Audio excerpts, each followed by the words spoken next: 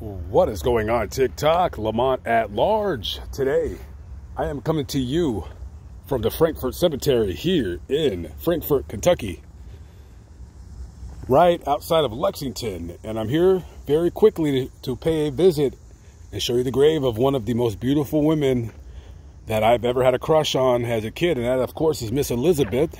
She was the in-ring manager of one of my favorite wrestlers, Macho Man Randy Savage, and they were married in real life. They were married for about 8 or 9 years. And I remember as a kid watching wrestling. I'd watch Macho Man, Hulk Hogan, Ultimate Warrior, Ravishing Rick Rude, just a few, the Barbarians, the Road Warriors, I mean, just the Rockers, a lot of wrestlers. And I remember having the biggest crush on her as a kid. I thought she was so beautiful. And she was and is just in spirit.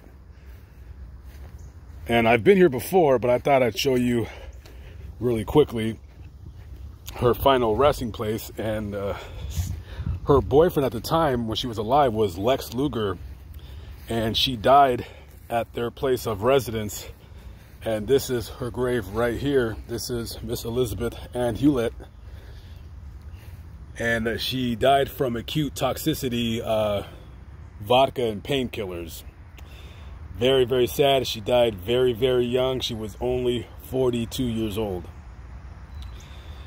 And some people say that Lex Luger has something to do with it. He didn't do enough, or because he was into that life too. So I have no idea, but nonetheless, rest in peace to Miss Elizabeth. Just a small part of my childhood growing up.